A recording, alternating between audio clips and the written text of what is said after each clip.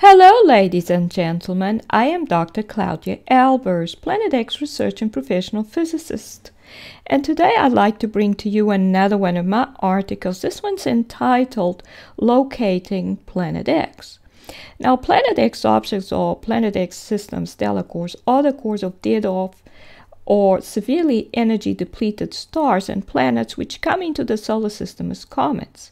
The largest ones are not able to interact with Earth matter and will have to go to the Sun to find matter that they can interact with. And you may look at Article 569 entitled Effect of Planet X Objects as Large as the Sun on the Earth Energy Levels. However, objects about the same size as the Earth and smaller will be able to find material on the Earth that they can interact with.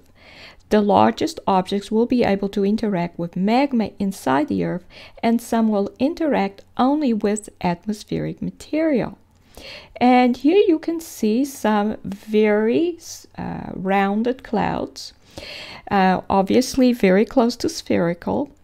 And these would be indicative of a Planet X object being in our atmosphere because they are all surrounded in a cloud envelope. So, of course, absolutely spherical clouds are not natural. So we would expect this to actually be a Planet X object inside its cloud envelope.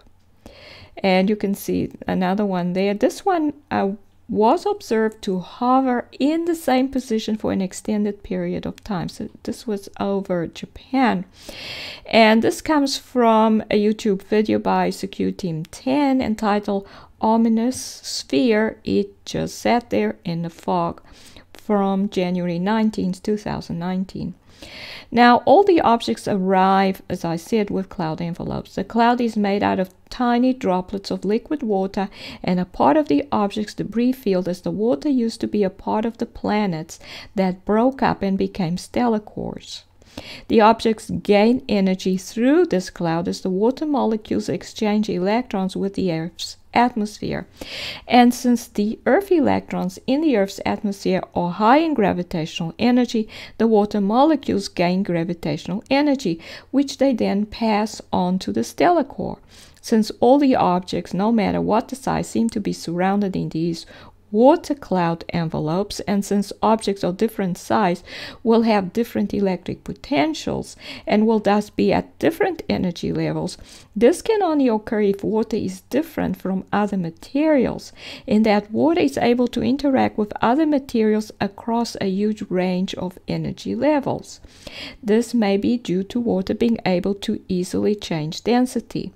And this means that all Planet X objects entering the Earth's atmosphere will be able to interact with and have an effect on water on the Earth's surface. And here you can see an image, and it's a stereo core to image. You see a very large object, and you can see many other objects here in the Sun's outer corona, and all of them are surrounded by this cloud material, and this is their cloud envelope. So they're all surrounded with water. And you may look at Article 529 entitled Planet X Debris Field and Water Clouds for more details. Now, when the smallest Planet X object, which may be about 250 feet across, and for details on that, you may look at Article 547 entitled Planet X Covered Up by the Moon, Hologram in the Earth's Atmosphere. When these objects approach the Earth, they will be attracted via the electrostatic interaction because there is matter on Earth which matches the electric potential, i.e. the least dense matter in the Earth or atmosphere. But because they initially are so low in gravitational energy, they will at first have a repelling effect on the atmospheric matter. The interaction will be tidal in nature, so only the matter in the cylindrical region between their surface and the surface of the Earth will be affected. And since they all seem to be able to interact with water, water on the surface will be affected as well. Since the interaction is initially repelling, the ocean level below the object will decrease and water will become denser. And the atmosphere in the cylindrical region will also become denser, thus creating a high pressure region within the atmosphere. And here you see another one of these objects inside its cloud envelope, which does not completely cover it. In this case, the object is dark and clearly spherical, and it is most likely a small moon core. I think it would be quite a small object, but definitely a stellar core within the Earth's atmosphere. So this diagram illustrates how newly arrived small stellar cores are only able to interact with atmosphere and water. They repel the atmosphere and water and therefore create a cylindrical shaped region of high pressure and a cylindrical shaped region of water at a higher density than normal. So this is illustrated here. So this is when they first arrive. They will create a high pressure and they will create a hollow on the ocean below them. Once in the atmosphere, the object will absorb gravitational energy through its cloud envelope. And as its gravitational energy increases, the interaction becomes less repelling and eventually becomes attractive, so that a low pressure is produced in the cylindrical region and a tidal bulge instead of a tidal hollow is produced on the surface of the ocean. Since the objects produce high and low pressures, it is possible to locate them on a weather map.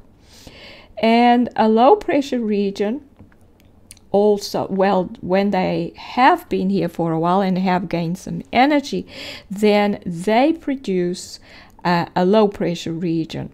And so this is illustrated here. And of course, a low pressure region by itself cannot exist within the atmosphere.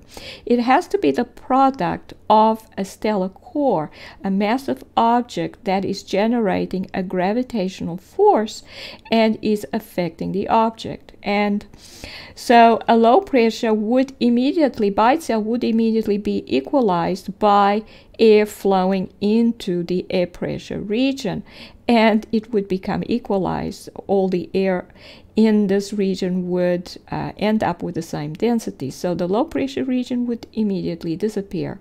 So it takes one of these objects and their tidal influence to create a low pressure within the Earth's atmosphere. And you may look at Article 484 entitled Planet X, the cause behind low pressure weather systems. Since the powers that be ionize the atmosphere in order to attract the objects to a certain location and thus control the weather on the planet, it is likely that where there are high and low pressures, there may be other objects which may be a lot larger and may not be able to interact with the atmosphere and will thus not produce high or low pressures, but may instead be able to induce earthquakes and volcanic eruptions. So on a weather map like this, which indicates pressure, the low pressures are this light gray, and the high pressures are this red and purple, then you can find where the high and the low pressures are. And you can see a high pressure here.